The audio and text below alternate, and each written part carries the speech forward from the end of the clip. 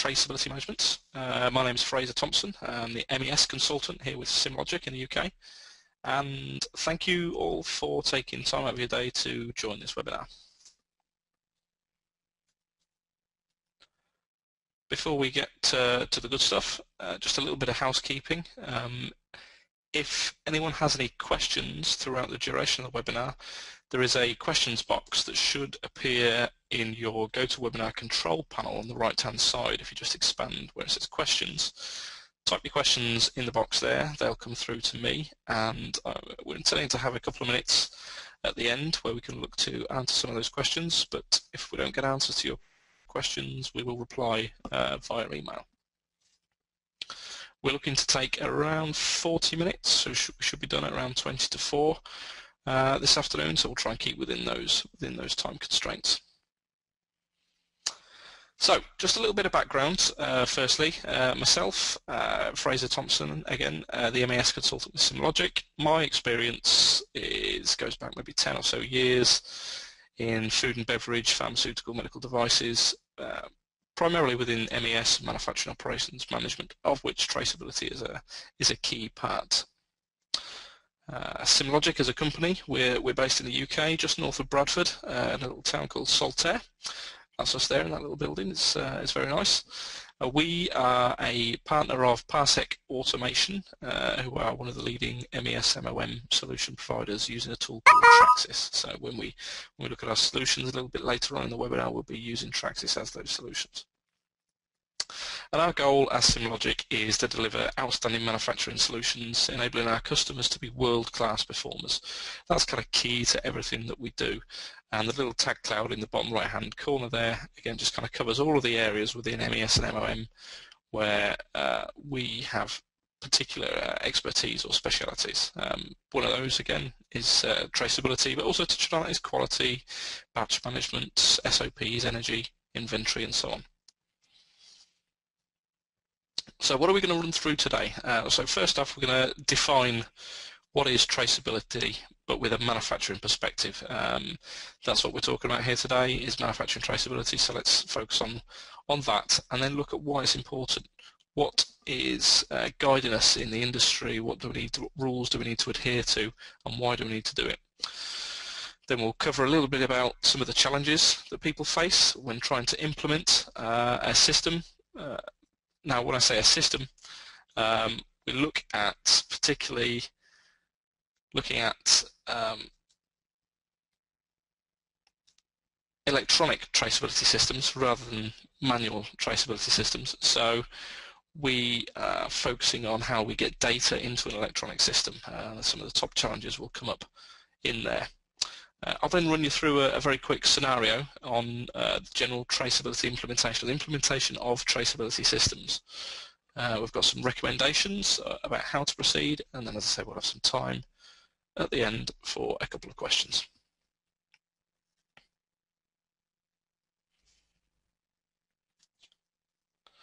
So, firstly, as we said, manufacturing traceability. So there's a good definition from the US Food and Drug Administration, the FDA. Traceability means the ability to track any food, feed, food-producing animal or substance that will be used for consumption throughout all stages of production, processing, and distribution.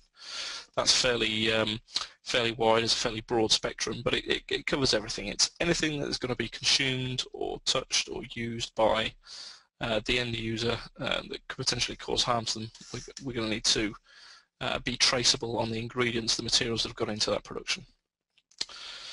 In the event that we have some kind of food safety incident, whether it be a product recall for a contamination or some other reason, it's going to enable us to identify and subsequently withdraw or recall unsafe products from the market, and that might be foodstuffs that should not have dairy products in or nut products in. Again, we need to be able to trace those down and identify all batches, all jobs that contained the product that they shouldn't have had, so we can recall that product very quickly. So again, we need to be able to verify product's history, its location, its application, the ingredients that went into it, to be able to build up this full picture of its, so people call it genealogy or traceability.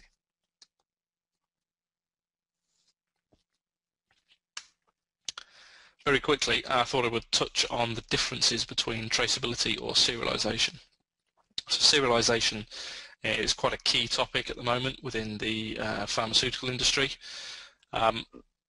What we're talking about here within this webinar is not serialization, it's more traceability, and some of the serialization typically refers to the unique labeling and tracking of the smallest package items. So if you take an example of a pharmaceutical manufacturer that's perhaps manufacturing tablets, they're putting those tablets into blister packs, we would by identifying the blister pack, the carton that blister pack goes into, the box that carton goes into, the pallet that carton goes onto, and so on, and being able to have that fully serialized, and we can track exactly where that product has come from. The primary purpose of this serialization is for brand purposes, counterfeit protection. What we're talking about is traceability, so it's more about looking at the higher level identification of lots and groups of lots and production materials that have gone into finished goods. So I just thought I would set some expectations to start.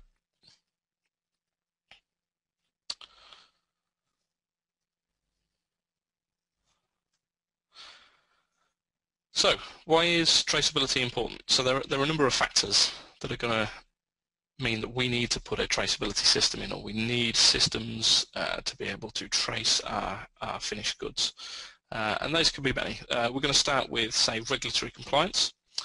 It may be that we've got a governing body within our industry that's governing the type of records that we need to keep. But it may be that we're looking at it just improving product quality. Again, we want happy customers, we want satisfied customers. They're going to want to come back to us with repeat orders, repeat business, and they're not going to come back if they're unsatisfied with the quality of what you're producing. Now that could be product that is of bad quality, shall we say, so something that needs to be recalled, that contains the wrong product or the wrong packaging materials, or it could be product that is still saleable but is out of specification, and we need to know the reasons that it's out of specification and being able to trace that and track that through the production process. When it comes to product safety or recall situations, we need to make sure that we are fast and efficient, that we're very responsive, and we're able to get all of the detail as quickly as possible and present that in a manageable and digestible fashion.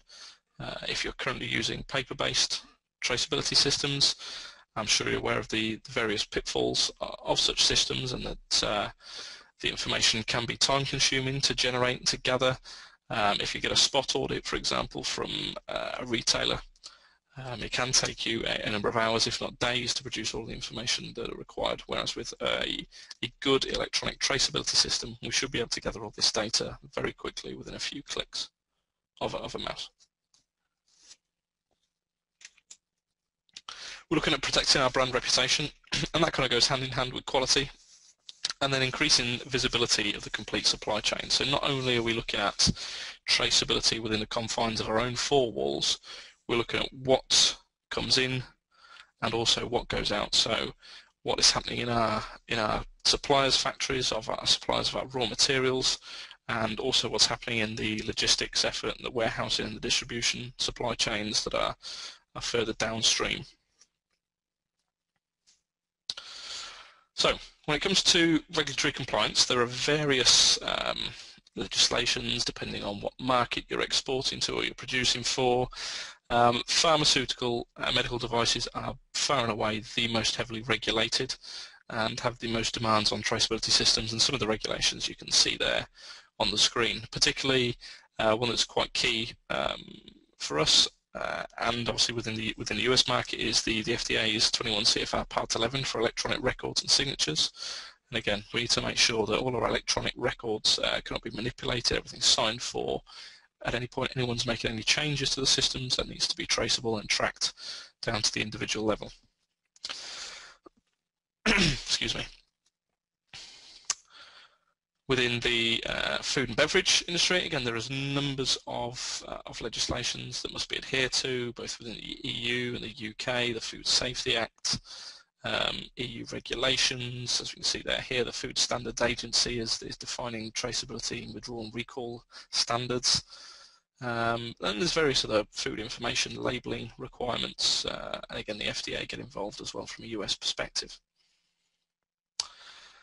Now, when we go outside of sort of food and beverage and pharmaceutical, there is less legislation out there that we need to adhere to, and we often find that legislations are kind of implemented on a local or a regional basis, and even voluntarily at site level, as and when different users define the rules. For example, if you're producing some kind of chemical products that's saying it's not for human consumption or for animal consumption, but it is used in other industries, again, you may choose to have your own levels of standards with traceability within that.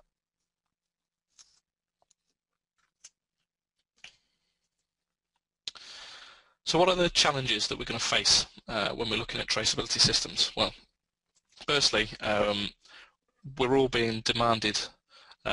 We've got more demanded of us now by our customers, by our end users, especially if we're in retail. Again, spot audits are very, very common, and people are demanding good traceability, regulatory compliance, and timely information.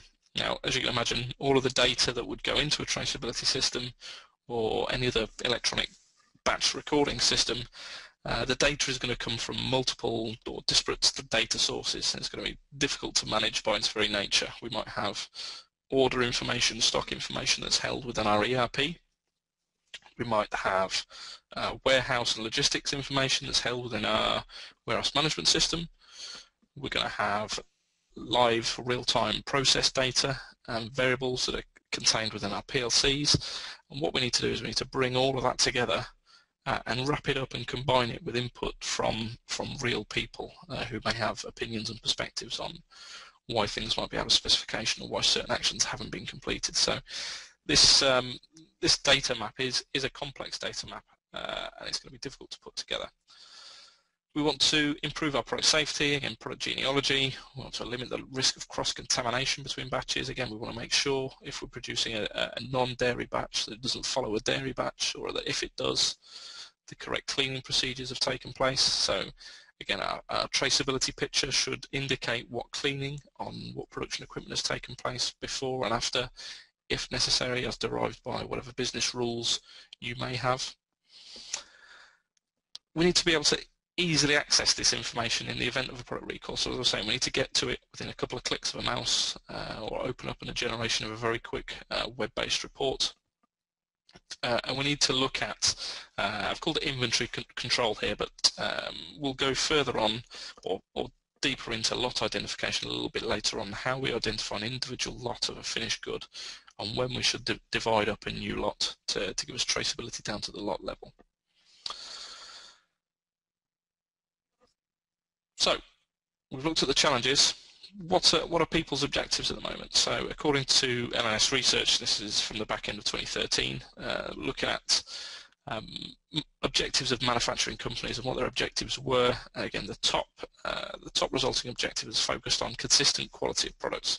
That's key. So everybody is very much focused, or when I say everybody, 61% of everybody is very much focused on delivering good quality products as their number one objective, and traceability and quality management fit exactly within that bucket.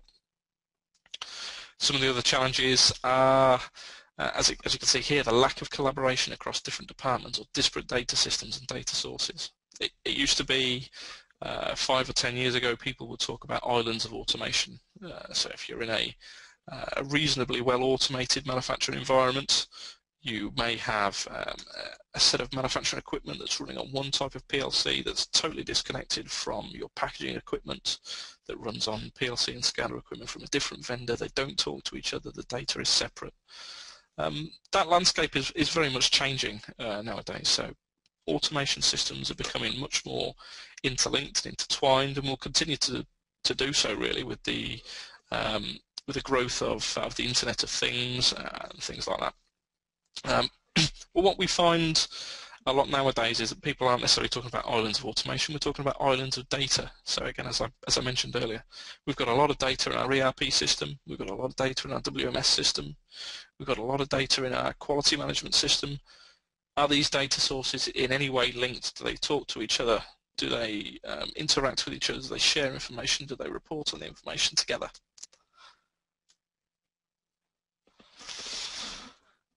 So, what I thought I would do very quickly is just look at sort of the cost of product recalls and highlight maybe sort of 5 or so of big product recalls or food safety incidents that have occurred over the last sort of 30 years. Because if you haven't experienced a product recall, you maybe don't have an impact of the true value of having good product traceability. Product recalls can cost millions and millions and millions of pounds. For example, we go back to the Spanish toxic oil syndrome in the 1980s, over 600 deaths due to a food poisoning. We've got examples of food colorants that were later found to be carcinogenic that needed to be recalled. And then most recently there in the UK is the horse meat scandal in 2013. Now, although it's not a food safety issue per se, it was a fraud issue. So red meat advertised as being beef was actually horse meat, and you can see the impact there on the frozen red meat market in the UK fell by 15% in 1 calendar year, which is quite substantial and would have an impact throughout the supply chain. So that kind of paints the picture for the need for having good actionable traceability systems in real time. But how are we going to get there? We may be sat with a paper-based system at the moment. How are we going to get there? How are we going to get to this future vision of having a complete electronic traceability system?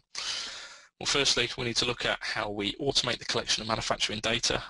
So that would be down to our shop level systems, collecting data from PLCs, looking at tag changes, trends of temperatures, humidity levels, other variables that may impact the product quality. But we need to combine that data with manual observations. So, for example, if at 3:30, Bob on line 2 needs to do a quality check, we need to confirm that he's completed that quality check and what his results are. Now, if you're running a paper-based system, it may be possible that he doesn't complete his quality check, but he does sign on a piece of paper maybe at 4 o'clock that at 3:30 he did do it. Now, we're never going to get away from human error or the actions that humans could take, but as far as reasonably possible, we want to make as much of it automated as possible so that we don't give people the opportunity to make those kind of mistakes. And all we're asking people to do is to add observations, to add a little bit of clarity to the information that's automatically being captured. We want to notify people in real time if there's any non-conformance or quality issues, because honestly, if we wait till the end of the day or the end of the batch to say that actually the first job of the batch was of poor quality, we've introduced a lot of waste into the system, a lot of waste of product, a lot of waste of time. So as soon as we detect something as being non-conforming, we notify the correct people at the right time. We want to analyse and contextualise the data throughout the value stream. So again, this is about having, again, a little bit about what I said before, but having the right data to the right people at the right time. There's no point waiting until the end of the shift to tell the production manager that the quality of the start of the batch was poor and now needs to be scrapped, and by the way, you're going to need to quarantine the entire batch and perform QC on everything. So, what I'd like to do now is just run you through a little bit of a worked example. It's just a worked example on PowerPoint, but in my example I've got a production facility that's making, let's call it cereal bars, and this is the rough process in diagrammatic form, but also in words. So we've got raw materials into the system, into the factory. We've got bulk materials that maybe get stored in silos, such as peanuts, almonds, raisins, flour, wheat.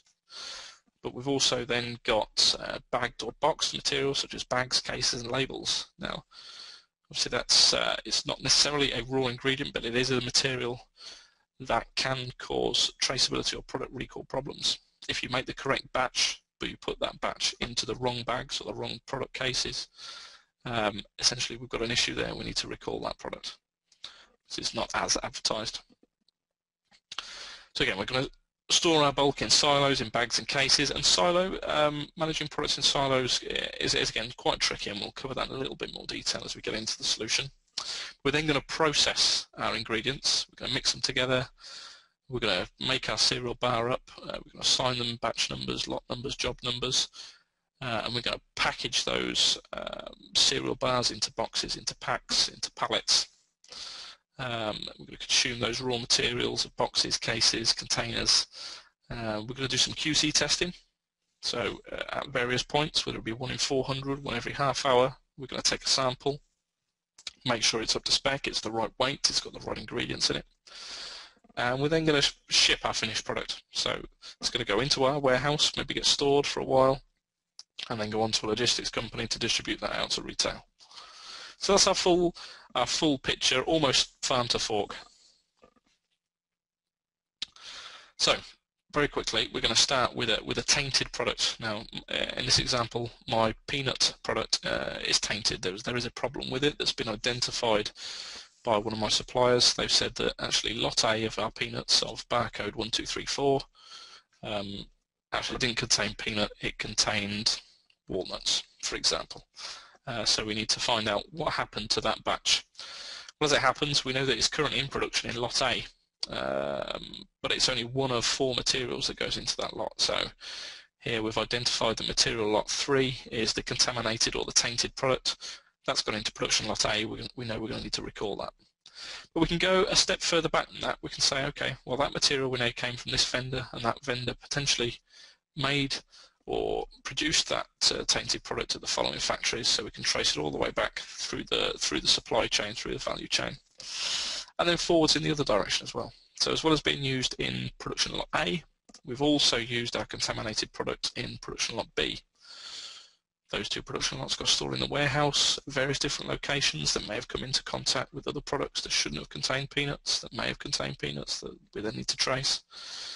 And that finished good from the warehouse was then distributed to the following retail outlets. So straight away, just by being able to identify our tainted product and identify it somehow, whether it would be a barcode or a serial number, is to get a full picture of our traceability, and within seconds or minutes we're able to then go and say, actually, to these 6 retailers we need to recall production lot A, production lot B, produced on these dates, in this equipment, by these operators, with these variables, because. And we can do that very quickly and efficiently. So let's just take a little bit more of a stepwise approach through that process. So we've got our material receiving, goods in to the system. We may get goods from many different suppliers that would all have their own method of identification. They won't necessarily all have the same barcoding standard, or you may be driving barcode standards to your suppliers. Either way, we can mark incoming materials with some kind of lot identification typically through barcoding or through RFID. We're then going to track that material around within our system. So it's possible that before we actually use that system, we're going to move it around within the facility, track its movements, what other products it comes in contact with. That's then going to become some kind of finished goods or some kind of work in progress. Now that's going to need unique identifying numbers, batch numbers. Every time we move product into a new container, we're going to need to track that container number and trace it all the way back to the original received raw materials. We're then going to consume that material. So we're going to say, for example, again, using the example of our cereal bar, I'm going to consume 25 kilos of raisins from batch 1234. And then I might put the rest of that batch back in the warehouse, or only take what I need from the silo. And then finally, we're going to ship that finished goods out. So again, as I say, it might go into the warehouse. It might move around a couple of locations. We may need to capture some tracking information from our logistics company. And again, sort of a bit more diagrammatically, we've got various different touch points along the process where, as you can see by the orange dots, we're going to need some kind of data capture or data input from operators at various different points in the process in order to build up this electronic picture of traceability. So a little bit more detail again. So our peanuts, they come in on a delivery, for example. This delivery contains 3 lots of peanuts that are identified here by these 3 lot numbers. They come into our factory, we scan them, we scan the barcode into the system. We get the quantity that comes into the system and also the vendor lot number. As far as possible, we are electronically storing this information. As you can see here on the screenshots, in our example, we're electronically capturing the quantity, the lot number, which dock it was received on, and which silo it was received into in the case of bulk ingredients. Now, I touched on this a little bit earlier on, that the silos are a little bit harder to manage with raw materials. So I'll just flash back to that. So, for example, if we had a silo that contained flour, and this silo had a 1 ton capacity, and I had half a ton of batch 1, 2, 3, 4. I then had quarter of a ton of batch 2, 3, 4, 5, and another quarter of a batch of 3, 4, 5, 6. I've essentially got 3 different lots of the same raw material within my one silo.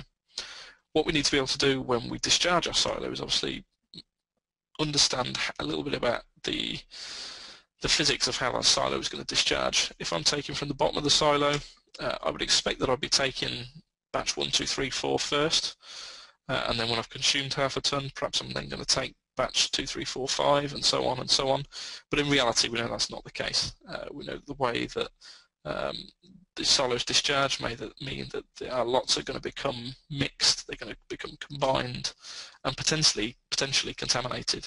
So if lot 2, 3, 4, 5 we later find had some kind of contamination in it, that potential issue is then going to spread to our other 2 lots that are in the silo with it at the same time. So when we're consuming bulk materials, we do need to be a little bit careful about assigning individual lot numbers and being sure that that's what it is. In the case where we're just doing manual weighments of ingredients, it's a little bit more simple to capture. You know, we want to just enter 25 kilos. It comes from a 25 kilo bag. We empty that 25 kilo bag, and we know that we've just had material from one batch. But in silos, we need to do things a little bit more smart.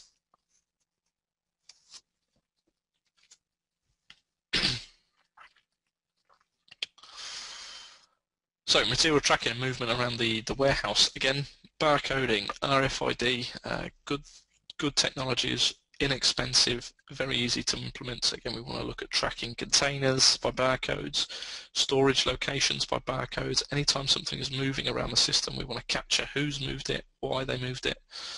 And again, touching on the storage of bulk materials there at the bottom. What that might look like then graphically from a real-time interface is that we get a view of what's stored where, how long it's been there. Again, some of this information may come direct from your warehouse management system. It may already be there, it may already be available to you. It's just not available in real time or in a graphical format that makes it easy to view and interpret and to build up that picture of traceability. When we come to identifying finished goods, again, I talked a little bit about breaking finished goods down into lots, and we'll look at that in a little bit more detail in a couple of minutes about how we do that and what might impact how we change lot numbers and so on. But again, talking about using an electronic system, particularly TrakSYS in this particular case, is what other events are we going to need to capture along the way? So production date timestamps, process variable trends. While this batch was in execution, do I need to capture a trend of the temperature, of the humidity of the room, the ambient temperature, the runtime of an oven? There may be various HACCP or quality-related tasks and tests that need to be completed along the way. I gave the example a little earlier on about a quality test that might be due at 3:30. Was that quality test done? Was it done on time? What were the results? If the result was a fail, what was the follow-up workflow actions that should have taken place, and did they take place? Is it the case that we have to now scrap that material, or do we now just need to notify somebody that perhaps we're moving out of specification? Again, that difference in these real-time notifications of something is out of specification but still saleable, but we need to take action to make sure that it continues to be so, or it's out of specification, it's poor quality, and it needs to become waste or scrap, or it needs to be reworked in some manner. We also need to look at capturing any time there's approvals required in the system, so it may be for certain actions to take place. We need the presence or the approval of a QC representative or a operations manager. It may be that we just want to capture notes and observations from operators to say, okay, it was a particularly hot day today, so the ambient temperature was up. That's affected the actual temperature of the product, but it's still within specification. Therefore, It's a note that's gone on the traceability report, but it's not something that's going to cause a recall or a direct quality issue at that point in time. So what might they look like in reality? Here I've got a quick example of a batch that needs to be executed. So I need to execute batch 6628 of this particular product. And I've got various tasks that need to be completed, some of which are manual, some of which are automatic. And those manual tasks here are indicated, they're highlighted by the little red boxes. What that would do would bring up operator control forms on your electronic system. So the idea is that we'd have some kind of interface, be it a tablet or a PC on the shop floor, where the operators can identify themselves. And here in this example, the operators identify themselves by name and also by password. Now, that could be via a magnetic card, via an RFID tag, via a fingerprint identification. It's more a means of technology. And about what information you actually need to capture. Is it necessary for you to capture a password? Depending on your industry and the regulations, it may well be. We're then going to ask the operators to do their checks. So here, for example, I've got my pre-run checks. They're defined as put your gloves on, make sure the mix is clean, put on your silly hat, and make sure you've got a slightly cooler chef's shirt on. Make sure all those tasks have been ticked. It may be that we just want to do QC samples. So after X amount of time, take some quality samples off the line, send them to the lab. And that can all be prompted to the users in real time on the shop floor. Every time we do this, every time we touch data, every time manually or automatically or we consume raw materials, what we're doing behind the scenes is we're logging all of this information back into the database. Everything's getting stored, getting logged, getting backed up, getting archived, building up this complete picture behind the scenes. We've then got our automated tasks. So in this case, again, I've got add raisins, add other materials. And this time we're going to be connecting into things like the PLCs, the SCADA systems, capturing this information in real time. It may be that we also want to capture some of the manual data that could be captured from mobile devices, from mobile phones, from tablets, and so on. And then finally, off into finished goods, off into the warehouse. Again, into containers, into storage locations, into rack locations, tracking distribution companies and logistics companies. All the time, but bringing in as much data as possible. So you can see from the challenges that we mentioned at the start, multiple disparate data sources, lots of data, but importantly, if it's gathered automatically, it's as accurate as it can possibly be at the time. So I touched on very quickly is looking at finished goods lot identification, how we go about doing this. So what we want to do is not just say, all right, batch X was contaminated with a dairy product and it shouldn't have had dairy in it, therefore recall absolutely everything we produced in batch X. That's great. That may tick all of the boxes, it may cover all eventualities, but it also may leave some areas open to error. And that's why we want to break things down beyond the batch, beyond the job, to individual lot numbers. And lot numbers should change on certain production criteria, certain production events, such as changing raw materials, changing certain piece of equipment, operators, shift, temperature variable, production variable, speed, temperature. And the more frequent this lot number changes, or the smaller the lot size is, the more granular detail we're going to get for our traceability picture. It's going to be easier to pinpoint exact items that need to be recalled and be able to do it quicker, rather than just having a gut reaction that says recall all of this batch. So as a very quick sort of diagrammatical example, here I've got individual bags, I'm going to call them bags, individual bags of a certain material that were produced. Each square represents a bag. Now, we started off with product 1 in large bags. So the first 8 or 10 or however many there are there defined as product 1, and then we move on to product 2. Yeah, it's the same product but in smaller bags. We produced that for a period of time. and then at a point of time later on we have a changeover and we're now running a spicy product, so we've added some chili to the product again, and we're now producing that product. In that same period of time we've been using different types of raw materials, so here all three products that we've produced consume peanuts, but we've actually only used peanuts from 2 different lot numbers. So product 1, product 2 have used raw material 1, peanuts from lot 1, 2, 3, and product 2 and product 3 have used peanuts from raw material 2, lot 4, 5, 6. So as you can see, we're starting to build up a little bit of complexity here into the process. So as it states above, every time we change something or do something, we need to be identifying a different finished lot number. So in the first example, we start with product 1, raw material 1. We're on finished lot A. As we move through, we're still using the same raw materials, but now we're producing product 2 in small bags. I'm now using a different type of bag, so I'm creating a new finished lot. Finished lot B moves all the way up until we now change raw materials. So I'm still producing the same product, now I've got a different raw material. I need to identify a separate lot number, lot C. And then again, I keep on the same raw materials, but I change my product again, and I've changed into now another finished lot D. So this time, rather than saying, okay, we had an issue with, for example, we think the issue was with product 2. Let's recall all of product 2. In actuality, our issue may have been with raw material 2, and not just product 2. So what we need to do is recall finished lot C and finished lot D. Now, having that information to hand is great because it's prevented us from recalling the first half or finished lot B of product 2, which was actually good saleable product, and it's actually identified to us that we do still need to recall product 3. So having this level of detail, this level of granularity is key to having a good, efficient, reliable traceability system.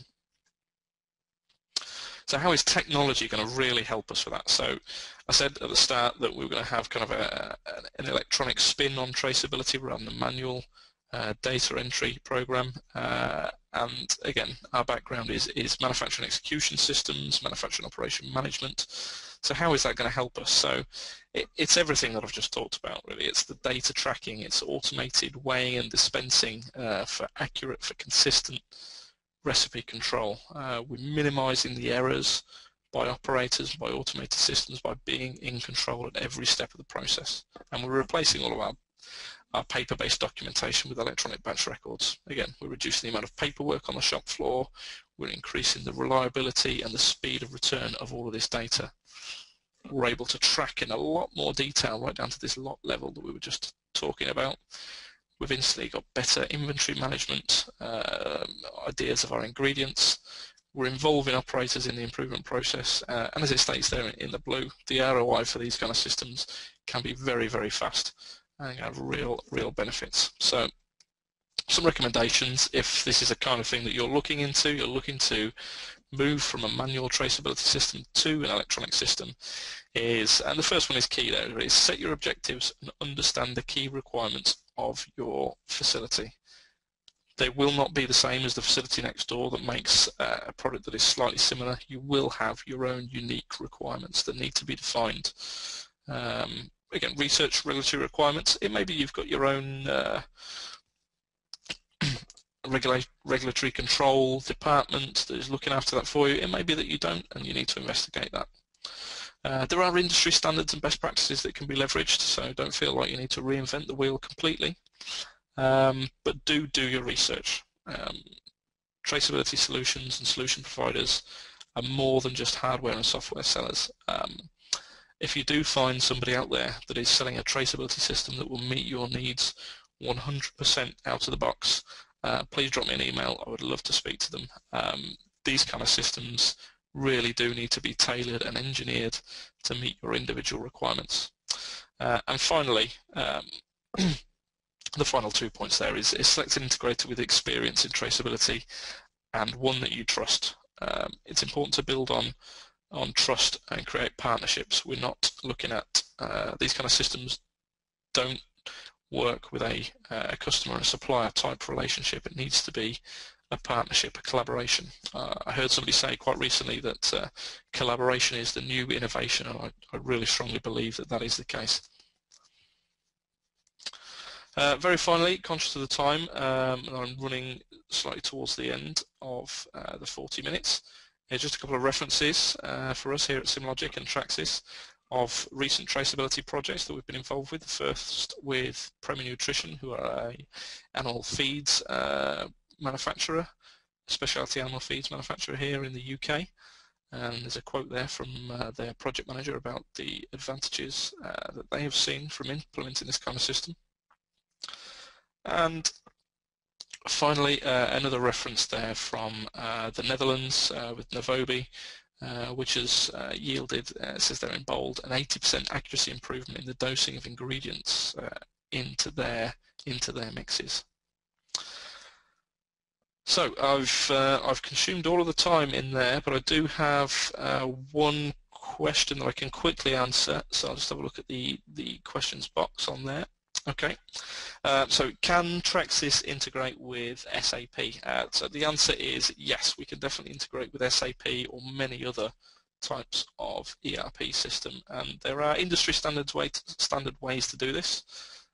For example, there's a standard called B2MML that will allow the exchange of information in XML format between MES and ERP level systems, and not just SAP, across the board really, for things like JD Edwards or Microsoft Dynamics or so on. And so again, being conscious of time, we will respond to all of the questions via email. If you do have any more questions, or you'd like to speak further, or just have a look at some of our information, again, please visit our website at www.simlogic.co.uk, or feel free to give us a call or drop us an email, and we look forward to seeing you again on the next webinar. Thank you for your time.